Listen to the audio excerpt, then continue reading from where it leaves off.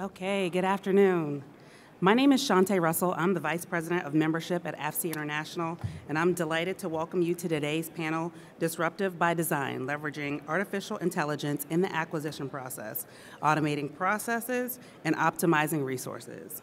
For those who may not know, AFCIA's emerging leaders are made up of our members who are aged 40 and under. But it's important to note that our panelists with us today are not here solely because of their age.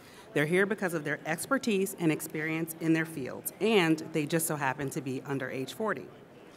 We appreciate your time and support for our panelists today.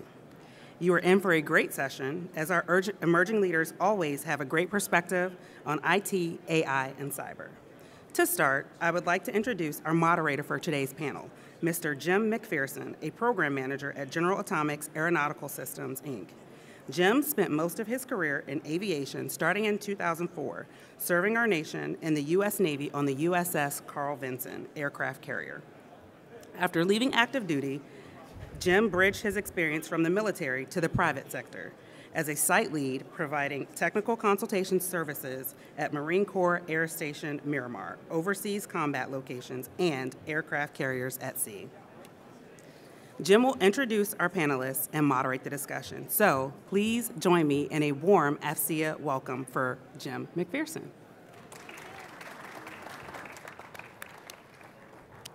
Thanks, everybody. Before I introduce this esteemed panel here, I'll just kind of get into what we're going to be talking about.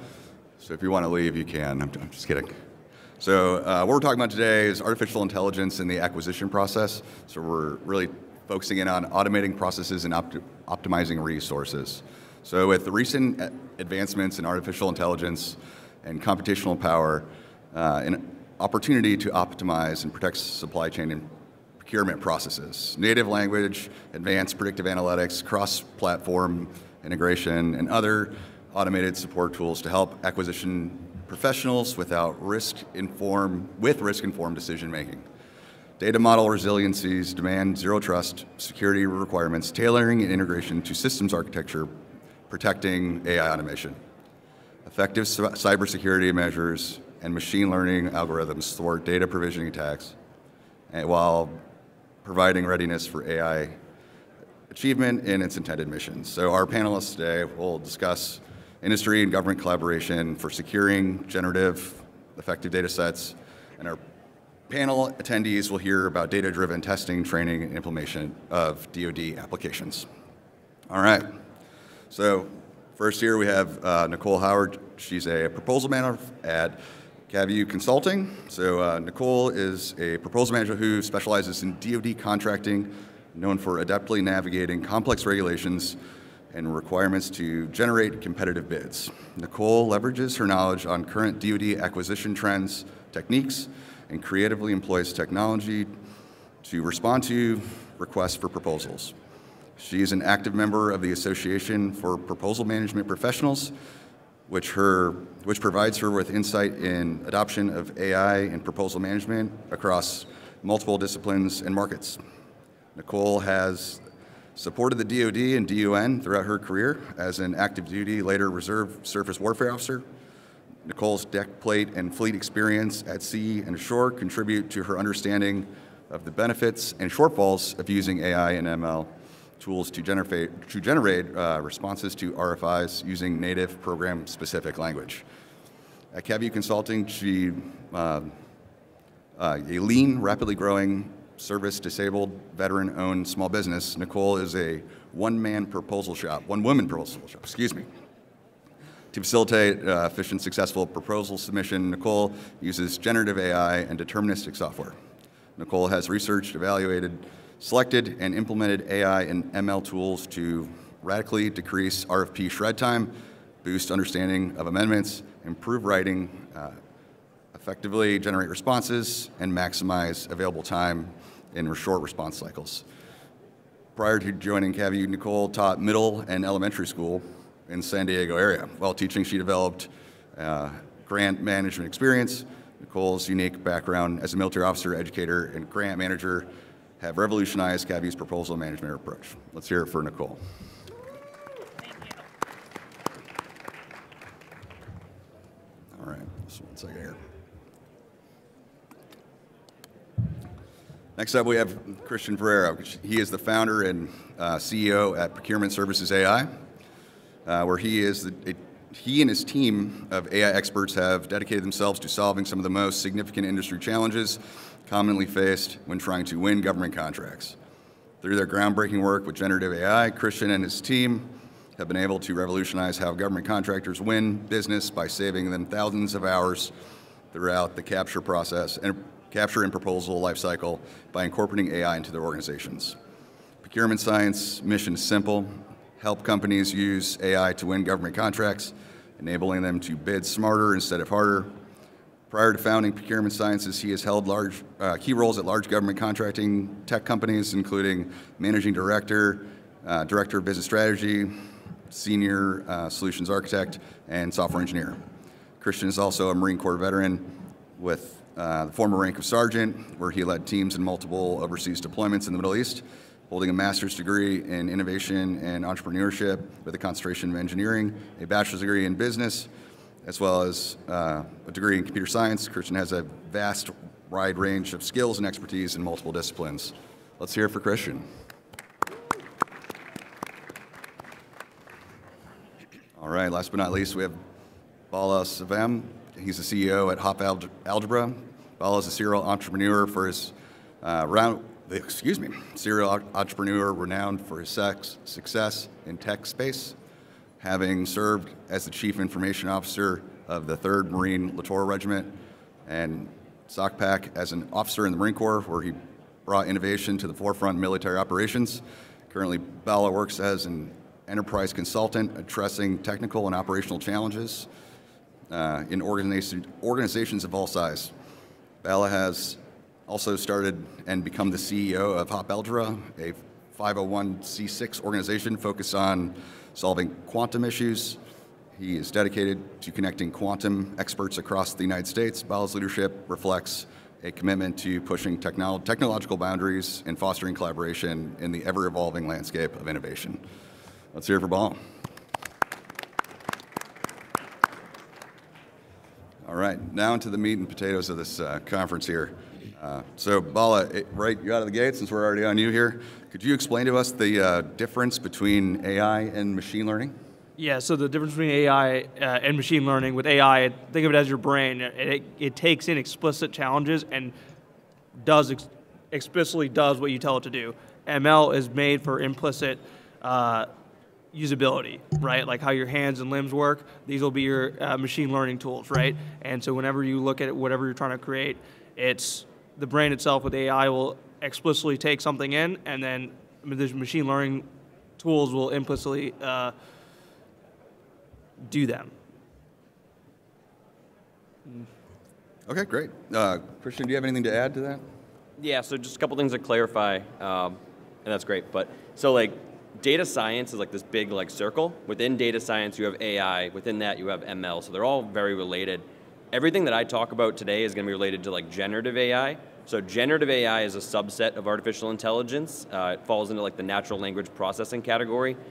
It's pretty much what's all over the news. So like ChatGPT, Google Bard, that's like the subset that I'll really heavily focus on. And that is kind of like the revolutionary thing that popped up. AI itself's been around for 70 years. Generative AI has been around for a little bit longer as well, but ultimately within the last 2 years is where these big kind of pop-ups, like these big achievements happened. That's why you turn on your LinkedIn feed, the news, everyone's talking about ChatGPT and how it's really revolutionizing. So that's just what I wanted to add. Great, thank you. Nicole, do you have anything to add to this? Sure, I'll add on just about machine learning because it is still important. Think of it as pattern recognition, which as Bala said, it's something that your brain does anyways, right? So you feed a bunch of data into a program and it starts to do the pattern recognition on its own. So, you know, for instance, you could feed a machine learning program a bunch of pictures of cats and dogs, and eventually it should be able to differentiate between those two inputs and automatically identify what's a cat and what's a dog. Great, thank you. Nicole, can you give us a brief example of how this can be used for the acquisition process? Sure, so I'll start with machine learning since I just spoke to that. And that's maybe not as applicable to the acquisition process, and you know, we'll talk more about generative AI.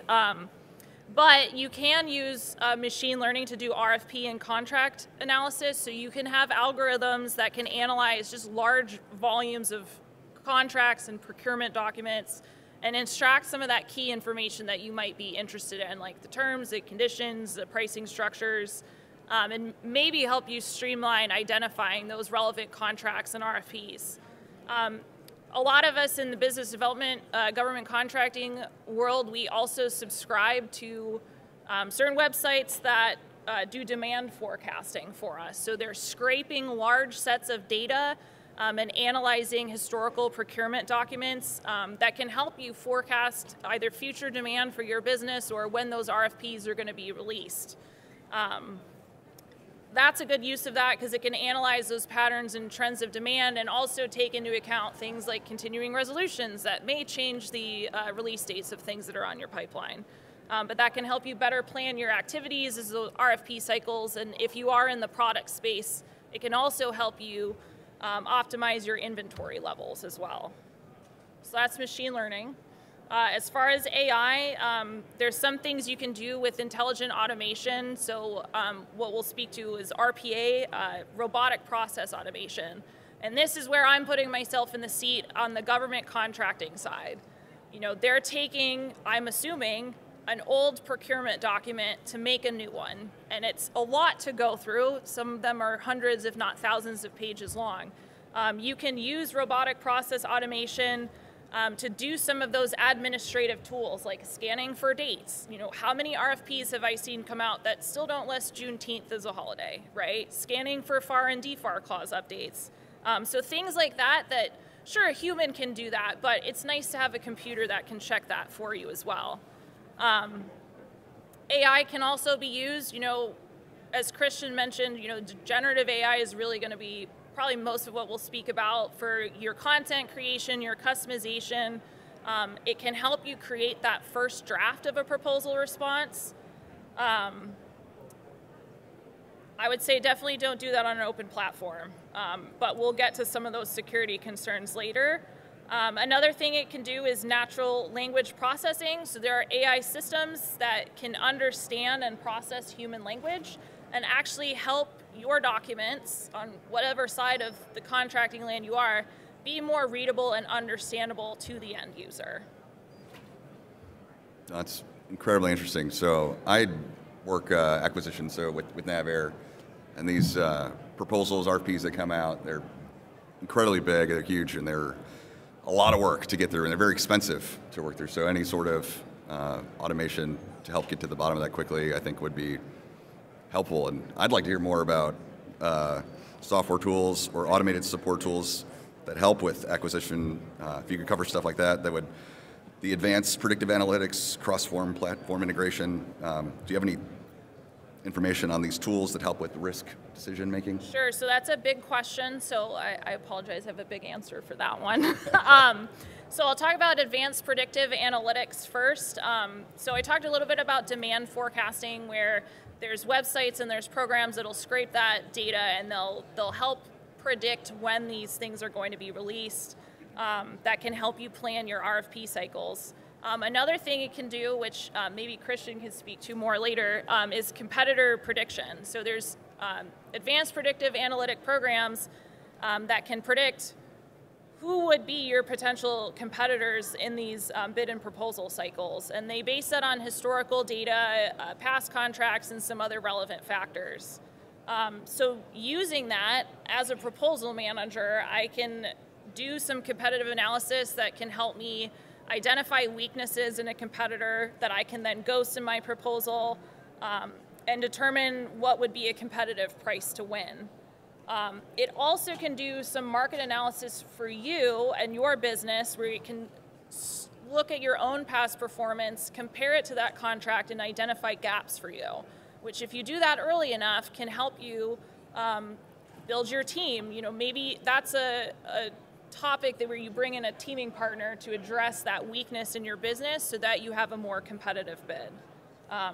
So that's advanced predictive analytics. I believe the next thing you asked me about was cross-platform integration. Right. Okay, so I'm going to define that first.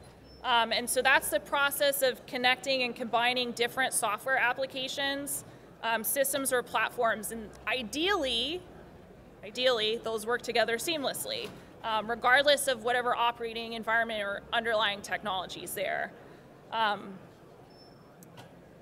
I am not a technician, so just some things that I think about when I'm evaluating tools and thinking about cross-platform integration. Are you on commercial cloud or are you on a GCC high environment? Because that's going to affect some of the things that you're able to choose and deploy.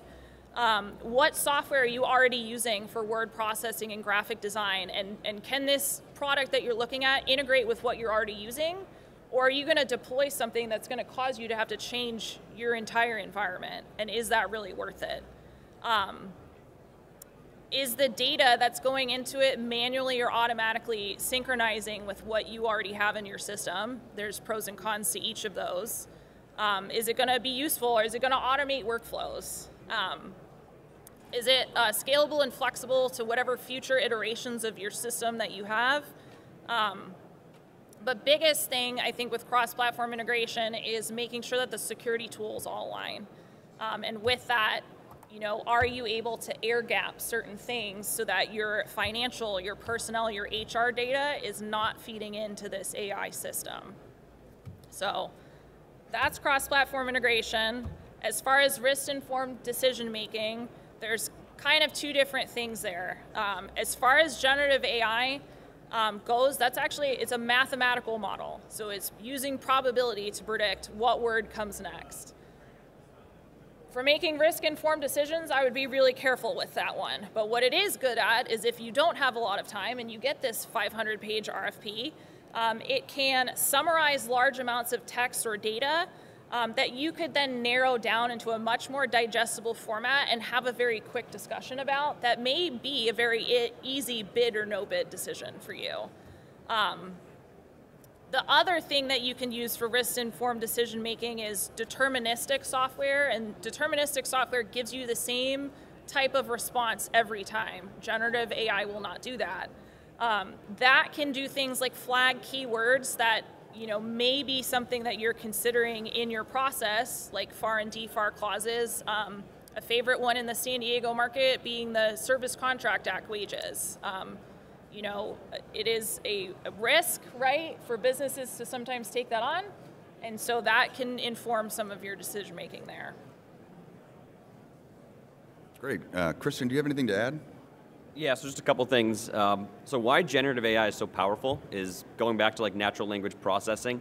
Not to go like super like technical into it, but natural language processing, like these generative AI models, the way you use them is the same way you would talk to a coworker. So just like you would talk to a coworker and give them a task is the same way you talk to one of these AI models. So it makes it very easy for anyone to kind of adopt into their day-to-days.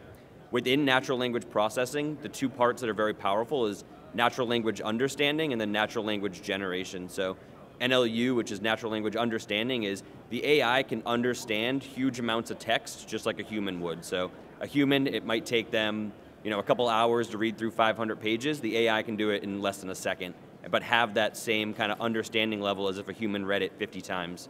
And then natural language generation is, after it understands, it's generating back text, code, images, anything to you, ultimately, that you might need for whatever sort of task you're doing. And that combination makes it extremely powerful, kind of makes it leapfrog a lot of like traditional software and even like AI and ML.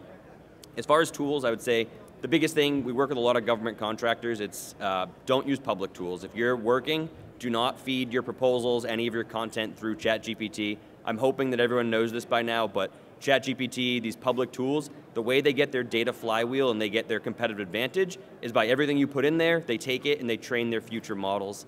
Something that's good to kind of note is we're talking about machine learning. Large language models are what power these generative AI like applications. They're all stateless, and what stateless means is they don't actually continue to learn. So when you have like ChatGPT, if you feed all your company data in there and you realize tomorrow that it just took that data, no one else is going to know until the next model comes out. So in 6 months, that's where your company is going to be in trouble, because now the smart AI kind of like developers, they can prompt inject it very quickly and it starts spitting out all of your strategic information. And that's where a lot of people don't realize that they're not learning in real time, they learn delayed, and they take all your data, stick it in a separate database, and then use that for that future data flywheel. All right, thanks. Bala, this one's for you. If there are any differences in how contractors or federal agencies or like the DoD view acquisition AI. Do you have anything to share about how these things differ?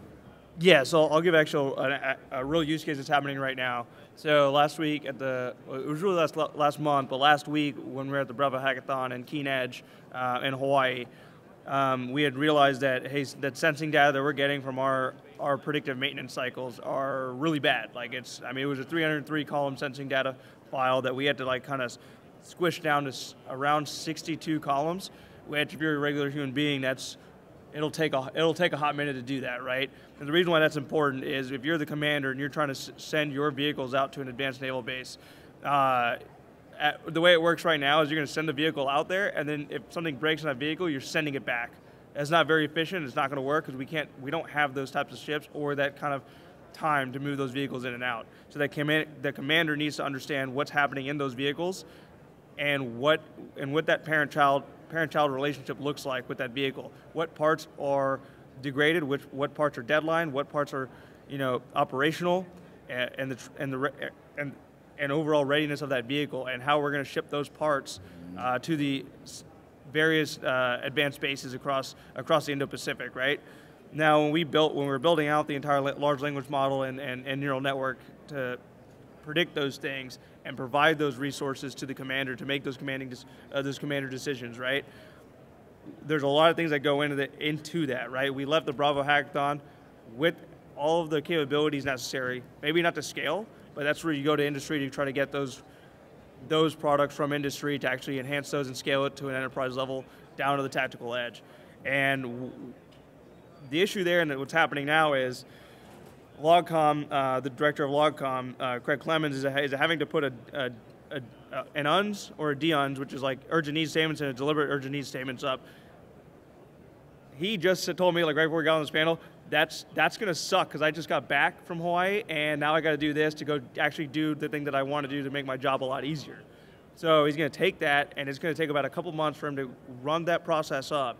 So when you look at it from both ways, if the higher level echelons get the DUNs and UNs from both sides saying, hey, this is an urgent need capability that needs to happen, and it works faster, and we as a human being don't need to spend the time writing those paperwork, setting it up, tracking it, and tracing it up and down that chain, I think that'll save a lot of time for us to get the capabilities that we need over in the Pacific. Because when we tried that at 3rd MLR, there's still DUNs still at DCI-NL and DCI that haven't been touched yet. In fact, there was a DUNS to make MCTISA and get STRL status, and that happened like a couple weeks ago, and that was sent in like 5 years ago. So speeding up that cycle, I think, will help out, and that's the difference between how both sides, both industry and DoD, can take advantage of that. Great, thanks. Christian, over to you. What are some of the key advancements in AI that have significant implications for the acquisition process? Yeah, so again, just to clarify, generative AI is what I'm going to talk about. So lots of advancements are always taking place, like AI, machine learning, but generative AI specifically, I keep saying the word leapfrogging technology.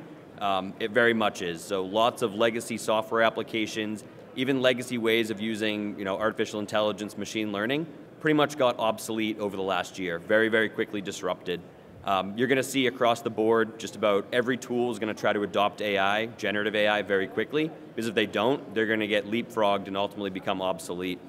As far as the advancements, so just to kind of touch on how fast generative AI is moving right now, about 1 year ago when ChatGPT came out, you could feed in about 2 pages of text. So that means 2 pages of text the AI could understand instantly. Today it's about 500 pages of text. So within the last year, it's gone up significantly vertical, where that's where now you can feed in a 500-page proposal, and within 5 minutes it spits out a 500-page response very, very quickly. So ultimately they call those context windows. So they keep developing ways to have these AIs have longer memories, longer context windows. The longer they get, it allows the AI to focus without kind of forgetting halfway through those conversations. Ultimately, the way it analyzes, it can do both structured and unstructured data. So structured data is like a database. So everyone's familiar with a SQL database. Those AIs, they can go in there, they can analyze all the information in a SQL database, but unstructured data is the more unique one, and that's just dumping any sort of data on it, and the AI can instantly understand it. It doesn't matter about formatting, spelling, if it's a PowerPoint, Excel, Word file, you scan a document in, it's able to take that instantly, analyze it, and then ultimately spit out the outputs that you're looking for. So that's probably the biggest thing, is how fast these AIs are building their memories and how much information they can take in at once and then spit back out to you. Wow, okay. Great, thank you. Nicole, do you have anything to add? I mean, the only thing that I would add on to that, you know, what you've talked about, it all just comes down to time, right? And if we can reduce the amount of time that we're spending on things and be able to create higher quality proposals, it's going to give the government better options. The other thing, thinking about it from the government side, if you can reduce the number of amendments that are coming out, your acquisition cycle is going to be a lot shorter. So these tools can help. Yeah. Great, thank you. Bala, can you talk about the evolution of AI and what recent advancements in AI have significantly contributed to this rapid evolution? Yeah, so I'll go to what Google's doing over with DeepMind, right? I think back in 2014, I used a lot of like their deep reinforcement learning open source tools that allowed me to like. It's going to sound a little scary, but we used a lot of the tools back then to detect buying trends from social media use to big box retail apps, and we were taking all that data that we can say, hey, we can down to near 99% accuracy, we can get exactly what you're going to look at Instagram, and then we can say what you're going to buy on Amazon almost immediately. And we can also tell the trends you'll take when you go to Walmart after going on social media, what you're going to buy in what order. And we were selling that data back then, and then now looking back 11 years later, when you look at the advancements that AI has come from, not only can it detect that, now with generative AI, having reinforcement learning more with the large language models and deep reinforcement learning, we're getting very, very close to we're kind of getting the human out of the loop, where the brain and the MLs are now working so intuitively together that technology, like I heard earlier today, technology is easy, people are hard.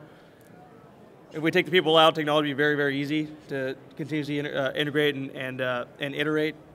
And so I think that for me it has been the advancement. And when you look at when we get into quantum computing or quantum research, what we're working on at UTD and SMU is looking at getting everything down to all our computers down to 1 Kelvin, right? Getting it down to near impossible is a little bit hard, but once we got it down to 1 Kelvin, we were able to have almost a sentient being with a lot of the AI tools we had built from the AI labs kind of speak to us until obviously it blew up when it got back to 35 Kelvin. But from that time frame, that's kind of scary that you can have a full-on conversation and it actually understanding and being aware of where it's at.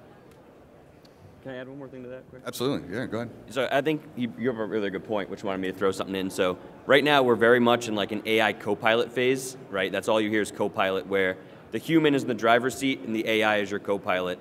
That is going to change very quickly. I think that people don't realize how fast that's coming, but probably within the next like 6 to like 18 months, we're going to see that shift where the AI goes into the driver's seat and the human is more of the co-pilot. Doesn't mean the human's out, but it means the human's gating factor as far as moving the AI through its kind of life cycle. And that's what he was mentioning when he says like sentient, which is like AGI. AGI is a big thing that people pop up right now, and it's very much a buzzword, but they're also getting very, very close to it. It's very quiet as far as like the research behind it, but it is going to come, and there is going to be another big shift where, you know, last year ChatGPT came out, very powerful, but it is very much a co-pilot. But when that shifts again, it's going to be a whole nother world of applications and kind of how everyone operates. Great, thank you. Bala, in what ways has the convergence of AI with other technologies, how's that convergence happen with things like blockchain or quantum computing, and how's that impact its evolution? Yeah, so as I just mentioned, right, earlier, so adding to what I just said, with the thought of quantum computing, right, when we say quantum computing and how that differs from regular computing, right now a regular computer can do ones or zeros, a quantum computer 1 and a 0. So when you look at how physics works, technically the computer can't just tell you what's happening on this world, it can tell you what's happening on a whole nother spectrum in another galaxy, another universe, and bring that to you almost in real time, faster than you could actually think about what you ate for breakfast, right? And so when you look at it that way, and you take all the large language models that we have, and now this quantum computer has all access to that language models, once it takes it in, like there's nothing we can do about it, right? And then when you go into quantum entanglement, and now those two computers are now talking, two supercomputers are better than, well, obviously better than one, but better than any human on this planet. I think that's what's scary, is the development and the innovation of those technologies can actually grow very, very fast, very, very quickly. Great, thank you. Christian, what are our current technical limitations of using AI in the acquisition process? So probably the biggest problem is going to be like data security and privacy. So like we don't sell to the government because of that. The regulations, the compliance, the headache that goes into it, that's going to be the biggest issue, which is getting it into the hands of the government. The other big thing is, as I mentioned, like how fast AI is advancing right now. You got to realize that the acquisition process is slow. So by the time it gets through, it gets developed, it gets in the hands of the government. Ultimately, AI is already going to shift 5 steps to the right, and they're already going to be behind again. So I think that that's a really major issue, which is we need to find a way where industry can work better with the government, keep you guys kind of building very quickly. Not just using the word like agile as like a buzzword in your proposal responses, but like a real agile software development team, which is like being able to pivot, iterate very quickly, and continue to keep that end user up to date as far as all the advancements that take place. Comes back to like the AGI stuff, and I'm sure I'll get some flack after this for it, but ultimately when AGI hits, it's going to hit very, very quickly, and it's going to be like an overnight thing that when it does get released, people are going to grab it and people are going to start to build with it. And if the government doesn't have the ability to adopt that into their day-to-day flows very quickly, they're going to be in a very bad spot. So. Great. Nicole, do you have anything to add to that? Sure. So just as far as limitations, when I think from my side as a proposal manager in the acquisition process, the first is, the language model that these are built on may not actually be academic or professional enough for the type of writing that you're doing. If there's nothing else that you take away from this panel, it's that, please do not ever copy and paste anything out of an AI model. It still needs to be read by a human, checked by a human, and verified by a human. I've seen some models that are more tailored, and so they use what's called retrieval augmented generation. And so essentially what that does is using an LLM, but it is proprietary to your network, right? It's paid, they're usually very expensive. But when Christian mentioned that unstructured data, right? That 85% of your data that's on your networks right now, that's in PDFs, that's in your PowerPoints, that's in your monthly status reports, it can take that, and that language model is now training on your data and can write in your voice with your company's information. So I guess the limitation there is really that it is expensive, and if you're a small business or you're a startup that's trying to implement one of those tools, it is going to be a large investment. With that, though, you also have to be really deliberate if you're using something like that on the data that you're inputting to train that model. And one thing I haven't seen, and maybe one of you two can speak to it, I've asked this question before and I've not gotten a good answer, is how do you untrain that language model? So when I put in a proposal, I can usually use maximum 5 years of past performance data. Well, if I'm uploading a bunch of stuff and now it's aged and it's 5 years and 1 day old and I can't use it anymore, how do I get that out of the language model? And can I do that? And can I do it well? Yeah, so you can't. I can tell you like the approach that we took, and it's from like a lot of trial and error, is we realized that training a model from the ground up is a losing battle because you're fighting Microsoft, you're fighting AWS, these people who have like these Goliaths of like AI research teams. So you brought up the keyword, which is RAG, so retrieval augmented generation. It's also called like semantic searching. The benefit of using like a RAG-based algorithm is ultimately it's not training on that information. All it has is it takes the information, it ingests it, and it puts into what's called a vector database or a vector store, and it pulls from the vector store to actually build its answers. So with like a RAG model, let's say you upload a losing proposal that you don't want to use, it's as simple as just deleting it and it comes out of the vector store. Versus if you do train a model from the ground up and you train it on bad data, then you are stuck with that model that's in there, and there's ways around it, but it's very difficult to keep that like data segregated off to the side. So that's what we've learned is paying these huge amounts of money to try to train a model for your company from the ground up is a very bad idea. The other reason it's a bad idea is because of how fast AI is moving. So if you train a model today and you get it to a certain benchmark, in 6 months you could have $1 million paperweight that you're sitting on, versus if you build off of like the Microsoft or the Google, or I'm not playing any sides here, but if you build off their ecosystem, you can stay at the tip of the spear as far as leveraging all the investment they're putting there as these new models continue to come out, and then have applications that are built on top of them using like RAG algorithms and semantic searching algorithms. Great, thanks. Christian, what are some key regulatory and compliance considerations when implementing AI in government acquisition? I think you touched on this a bit, but can you expand a bit? Yeah, so, and this is the reason why like a lot of companies don't try to sell to the government, is ultimately you have like CUI restrictions, you have like FedRAMP and NIST and all the headaches of like CMMC, and for like a startup, right, that's where a lot of your innovation is like these young software developers, AI researchers that like thrive on it. But when they run into like selling to the government, I think they're enticed by it, it's interesting, but they see all those data restrictions, everything they need to go through to actually sell, and they instantly just say, you know what, I'd rather just sell to the commercial sector instead. So I think that's maybe the biggest thing is, how do you take like these innovative startups and find a way to like bridge them to allow them to work with the government very easily so that they can be more agile, keeping them up to date with all like the latest advancements? Nicole, can you expand on that, please? Sure. So, I mean, in a lot of ways, the laws and the regulations, they haven't caught up with the technology. And we've seen this problem happen before, and I realize I'm dating myself when I think back to like nuking my parents' computer in the early 2000s of Metallica v. Napster, right? So that was revolutionary technology. It didn't go away right away. It did profoundly change the way that we listen to music, right? We don't buy CDs anymore. But, you know, we are seeing in the New York Times sue these open AI platforms. We're seeing legislation being drafted at the same time as those legal battles are being fought. We don't really know what's going to happen, right? But they're applying, at least in the legal system, existing case law and existing legislation in new ways. So I would say there are laws that already exist. There are regulations, as Christian mentioned, a bunch of them, that already exist.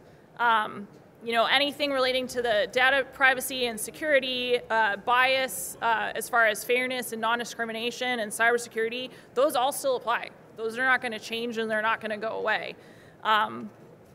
We just saw in October an executive order come out working to establish a comprehensive framework, you know, essentially saying we know AI is not going to go away, but we need to develop this responsibly and make sure that it's actually beneficial to society and mitigate those risks and challenges. So that's all I would add there. Okay. Thank you. Yeah.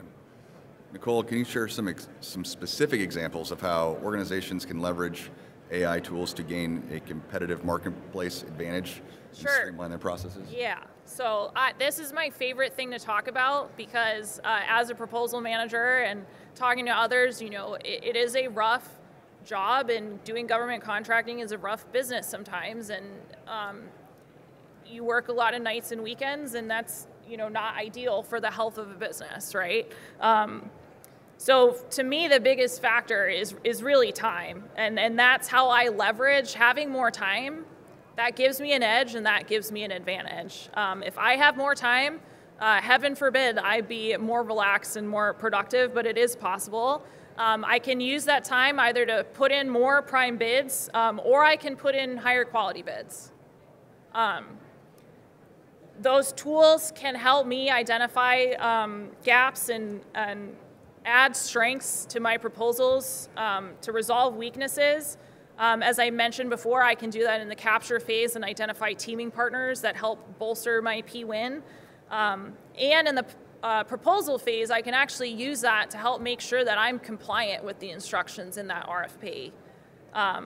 So one example of something that gives me a competitive edge is I use a tool, and I'm not going to tell you what it is unless someone wants to sponsor me. But it allows me to shred RFPs and amendments and compare them. And that has saved me literal weeks of time. A couple things I can do with that. So I know what's on my pipeline. I can actually start my proposal process before that comes out on the old acquisition, right? I'll start my kickoff brief, I'll start my outline, I'll start gathering content. When that RFP drops, all I have to do is run it through the software and compare how it looked to the old one and maybe make some changes. And I can usually use about 80% of what I've come up with already. Another thing that it allows me to do is when those amendments do come out, it actually takes me longer to download the documents from SAM.gov or from Seaport than it does for me to upload, shred, compare, and then send instructions out to my subcontractors and to the other people on my proposal team. I can usually get that information out to them and how it affects them in under an hour. That's something that wouldn't be possible for me to do before at all. It can do data manipulation, so it can add rows or columns to data, so I can take things and I can move them into formats that are more user-friendly for me. You know, putting things into Excel, sometimes just putting it in a different format, it makes it a little bit more readable, manipulatable, and usable. As far as generative AI, I have used that to unstick writer's block at times.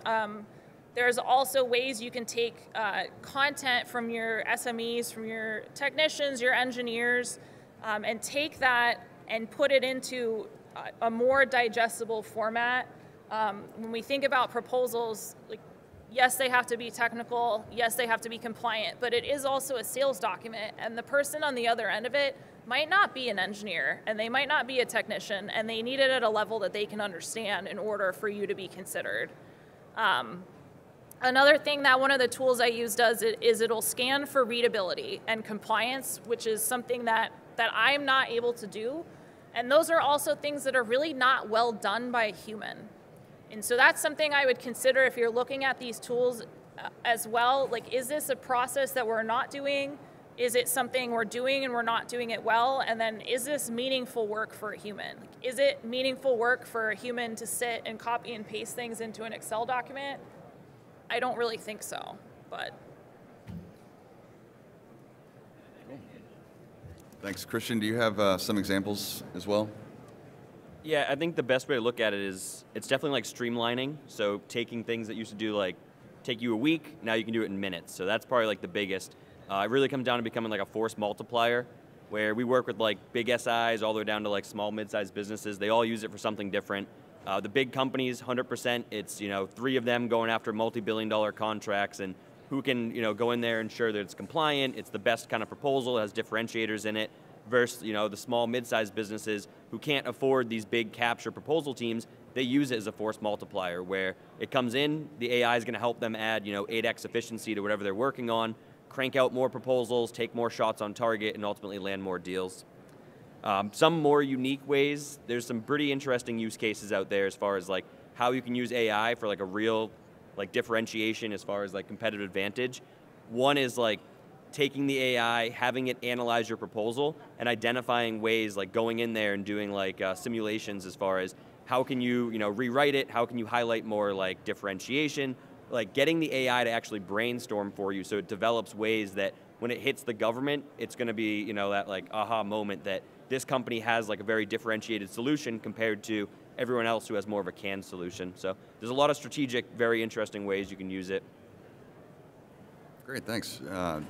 Nicole, you touched on this a bit, but can you share with us any case studies where AI led to significant cost savings or efficiency gains?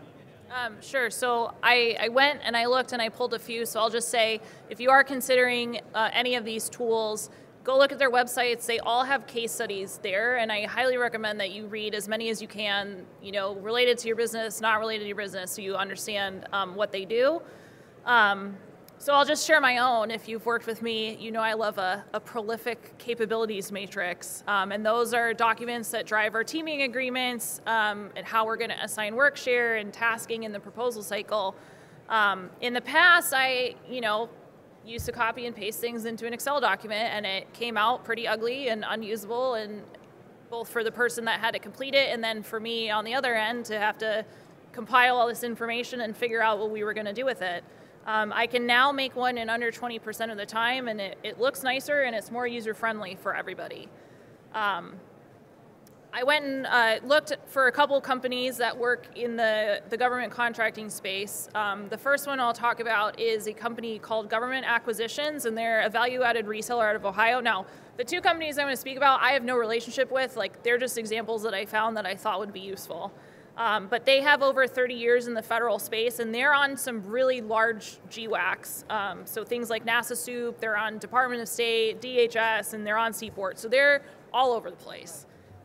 They're a huge organization and they do tons of business, and you would think, well, wow, their capture and BD and proposal team must be huge.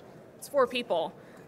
So they're a very lean team with big responsibilities, and they used a program that was deterministic with some natural language processing to automate, and this is where they assessed. They wanted to automate those manual steps, and that's what they were able to do. So they're able to ensure compliance, do some concept tracking, and make these value propositions in their proposals, as well as faster bid and no bid decisions, because it's helping them make those large amounts of data digestible. So for them, time saving was really the main benefit, and it allowed them to narrow their BD and capture team's focus to things that they knew they had a good chance at winning, and it also helped focus their salespeople to help them provide better customer service. The other one that I found was Microsoft implemented a generative option for proposal development last year. It saved them $4.2 million, which maybe for a company like Microsoft doesn't seem like a lot, but for a company like mine, that's a lot. So they found that it increased their efficiency in their proposal management. They found that it made it easier collaboration because everything was hosted in one workspace, and that it saved their sales team time that they were now able to spend with their customers, getting to your point of being a differentiated product and being able to make that sale, make that argument, create a case for change for that customer, which is ultimately what we're trying to do when we submit a proposal. They cited a report that said employees spend like 20% of their time trying to find information from other places, whether that's in a shared drive somewhere, God forbid on someone's desktop, or from a subject matter expert, but that having all of that in this generative program allowed their sales and proposal teams to have access readily to pre-approved content, and they were able to then spend more time with their customers, showing how their solutions address their needs. Great, thanks. Over to Bala. What are the key factors in considering the cost-benefit analysis when determining whether, when using an AI implementation in the acquisition process? Yeah, I think one way is actually just evaluating exactly what we're procuring. Sometimes it doesn't need to take $50 million to make something that should normally usually cost $100,000. And I think if we work smaller with a lot of the smaller companies that are out there and actually sifting through a lot of the small businesses, utilizing SIBRs and contract vehicles such as that, we can actually get a lot of stuff done. I think what was really cool with when I was at SOCPAC is we worked a lot with the various small businesses that we tooled together with, obviously the cloud service providers, and we were able to get stuff done really, really quickly by just spitting out IATTs and ATOs left and right. And then on top of that, like I said, technology is easy, people are hard. So the more people we can kind of get out of that mix and just kind of make it a more streamlined process, I think will help reduce costs a little bit on when we go through the acquisition cycle. Great. I got another one for you. How can the data sets used in AI algorithms be protected against poisoning attacks? Are there any common cybersecurity measures in place to protect them against these threats? Yeah, so that could just be a whole panel on itself, but so data poisoning is essentially just an influx of data that's coming in that mainly is an anomaly that you shouldn't be having in your data sets, right? And how we can detect that is having basic access controls implemented with zero trust strategies and stuff like that, and also training the model to detect anomalies by injecting it kind of like a vaccine, right? You want it to test it out by giving it certain anomalies in the training models and saying, hey, every time you see this is considered data poisoning, and essentially tagging that data. And then over time, the AI ML models will pick that up. Great, thanks. All right, well, we have 10 minutes left here on stage before we get kicked off. Thank you guys for sharing all of that information, and I think now we can take some questions from the crowd. I think there's a microphone right there behind you. So with the increase in consumer awareness about privacy and what they're putting online in their data, and also the advent of companies like the New York Times and obviously these social media companies and stuff with the vast amount of data that they have and they know it's worth something. Do you think we'll see a downturn in the quality of that data if they can't get it for free? Do you think the big players will end up paying for it if they're asked to pay for it? What do you guys think? I mean, yeah, data is the new gold, so I think anytime you have like a unique data set, people are always going to pay for it. Not to get myself in trouble, and I'm going to quote like Elon Musk here, but all these large language models, they're trained on copyrighted data. So if they're telling you it's not, it's a lie. He pretty much came out and put it very clearly that they're scraping 40% of the entire historical information from the internet, taking it and training these large language models, and then obviously taking your data, coming back to like ChatGPT and that flywheel, which is every time you put data in there, they're training their models further and further on it. So now where you can get yourself in trouble is like trying to train your own model, right? You could be sued for copyright infringement. Now these big companies like, the Microsoft, they say if you use our models, we'll defend you, right? And that's because they have hundreds of millions of dollars to put lawyers out there. And like right now, New York Times is trying to sue OpenAI, and OpenAI has billion-dollar investors that are defending them, and they're just pushing it down the road so far that when it does come up, it's it's going to come to the light of day, which is these models were trained on copyrighted data, and now copyrighted data infringements, like that whole law needs to be rewritten. So. Yeah, and to add to that, the World Wide Web is an open source tool that no one can govern. So you type in like an address, and you go there, your data can still get tracked. In fact, they banned what I was doing, obviously 3 years ago, after I sold my company, and then another company said, well, we're just going to do it for Shopify stores on the internet.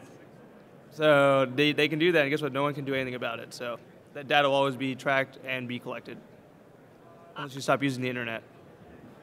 I would be interested to see if they are going to pay for the data, how much they're going to pay for it, and if that's actually going to lead to some consolidation, whether that's, on the data owner side, are they now going to say, well, we'll give it to you, but we're going to acquire your company in doing that. I think that, the large language models that are open are amazing. I'm not sure what the future for them is. I would not be surprised if there's more of a move to these proprietary data sets and proprietary language models that are not freely accessible to everybody. Great, thanks. Sir? Hello. Thank you for today. It's been very informative. Troy Gunter, I'm a contracting officer for NAVWAR, and the question I've got, you've spoken about this in terms of contractors' proposals and those types of things. Are you seeing any government agencies using AI? So for instance, prior to the RFP process, there are mounds of data and paperwork that we go through, acquisition strategies, all of those things that we require approval for. And what I see is an acquisition workforce that's not familiar with specific formats. They understand what they want, they can generate a PowerPoint chart, but it takes a lot of time and effort for them to turn it into an acquisition document that's useful for me in terms of releasing an RFP. So that's why I'm interested in it, is because I think there's a lot of time that could be saved from a generative AI standpoint, from an engineer who understands what they want, to turn it into a document that I need as a contracting officer to put in an RFP. So are you seeing anything like that in the government, even up to proposal evaluations, et cetera? I think it's happening unofficially, and I'm not sure that I could tell you or would know like what agencies are doing it. I would think on an individual level, there's probably some people that are using that for help writing statements of work and things like that. As far as implementing it in the federal space on the government side, I would say, and I don't know this person, but I follow him on LinkedIn. His name is Chris Kraft, and he works for FEMA. And every week he publishes something where he consolidates everything that's happening with AI, both from the federal side, the state and local education market, and then the international market as well. That would be someone that I would follow that I think would have more insight into that. And I don't know if you have experience with that, Bala. Yeah, so NASA, specifically the HumanWorks division over at NASA, right? So they work on like enhanced human performance. Cody Burkhart, their director, is using certain AI models and for the RFP process, so he can like take in, essentially what he's doing, he's getting a lot of TIM meetings, technical interchange meetings with a lot of these companies to brief and do all these things, with the preface that he is doing that, and he is collecting all that data, and then with the ones that come back to him as the most likely to succeed in what he's trying to do, he'll go, and that's how he slims that process down. So as we keep moving, the technical interchange meetings go from 500 to like 10 in like a matter of months. Right, and by the time he gets down to 3, he knows exactly the three or five things that he needs in that bodysuit that we're going to have to utilize in future space travel. I don't know if that answered your question, but yeah. Okay. I think if you go to the CDA, like CDAO, I think it's like a government website. I have no affiliation, but I do believe there are some tools out there for like acquisition offices to actually use, like basic chatbots. I haven't seen like evaluation tools yet, which is hopefully like these system integrators are taking notes, because if we're helping you respond to more proposals, now your teams need to review more proposals and you just don't have the bandwidth. So there's definitely like a huge gap right now where the government needs these types of tools, not to select the winning proposal, that's a good way to get like protested, but at least down select, help you identify ones that are, you know, throwaways, that aren't readable, that have bad compliance in it. So I do think that over like the next 6 months to like, 12 months, you will see a lot more of these system integrators like picking up on that and like catering to that need. Hopefully they're not charging you a ton of money, and I think this is something like Bala mentioned is, like I hate to break it, like it doesn't cost that much money to develop a system like that. Like a couple weeks and like the right like AI engineers, you could have a system for like under 50,000. Great, thank you very much. We have a few more minutes. Any other questions from the crowd? All right. Well, I really appreciate you guys' time and attention. Thank you to the panel. Your expertise has been very insightful, so thank you very much.